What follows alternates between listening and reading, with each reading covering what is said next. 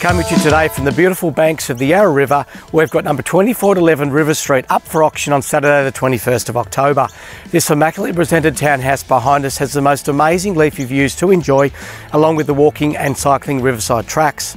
Earlier this month, the state government released the Victorian Housing Statement, the decade ahead 2024 to 2034. It says its proposition is simple: build more homes and they'll be affordable. 800,000 homes in Victoria is a bold new target over the next decade. It goes on to say we'll foster the conditions needed to stimulate investment and build high quality homes quickly in places where Victorians want to live. And the industry will build more social and affordable housing for those who need it the most. Now, shortly after this announcement, the REIV's president made a response to the housing statement, saying it welcomes in principle government efforts to ensure long-term sustainability and growth of Victorians' housing supply.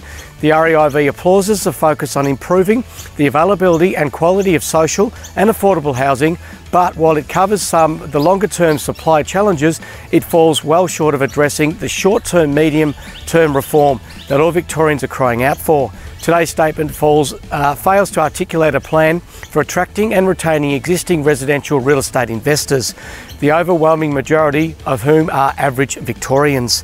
Now, before we finish up today, looking ahead to some key auction weekends this month, it looks to be a very full calendar, which is great news for buyers with plenty of opportunities to consider.